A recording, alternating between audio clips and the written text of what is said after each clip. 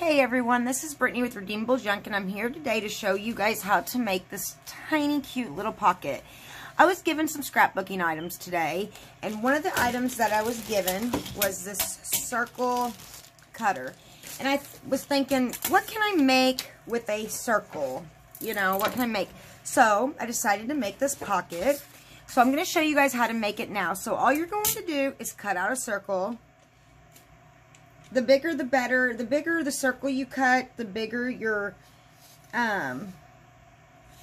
pocket will be. I wish that I could cut this larger than this, but this is what I've got, so this is what we're using. So I've got my circle cut out, and I'm going to show you guys how to make this now, okay? I'm going to move this all out of the way real quick.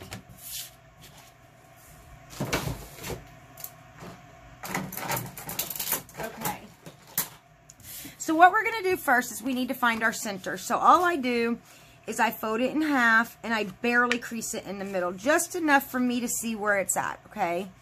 Then you're going to fold your bottom up to that center piece. And you're going to fold your top to that center piece, okay? And we're going to crease them really good. And then we're going to fold our bottom up to where we want our pocket, okay? Seems easy peasy, right? Well, there's just a few more steps involved. So now that we have that, what we are going to do is we are going to unfold it. Okay? Let me show you. When you unfold it, you're going to have a line right here. You want to cut just that line over to where the bottom line comes up. And you want to do the same thing on the other side, okay? Now what we're going to do is we're going to fold the top in, the bottom up, and the two things on the sides in. And there we have our pocket. Now all we need to do is glue it into place, okay? And if you want your designs set different, you just want to fold it the opposite way. So let me see what it would look like if I did it the opposite way. It might be cuter that way. So let's see. More of the design might be showing. I like it better this way. So this is the way that I'm going to do it. I didn't cut that line straight. So what we're going to do is we're going to get our glue. And we're just going to run a bead of glue across the bottom here and over here.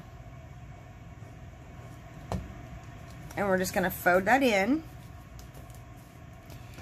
And then you're going to want to run a bead of glue up the sides over here and fold that up. Then on these that flip out, just a little bit of glue on the bottom and flip them back in. Sorry for my big arm being in the frame. And then what you should have is a tuck spot here.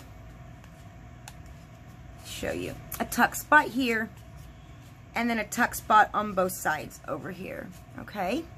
So that was easy enough, right? It took us under 4 minutes to make this. I hope you enjoyed this tutorial. It was a short and easy and simple one to make. But I thought I would just hop on here and do a quick tutorial for you guys. I hope you guys have a wonderful day.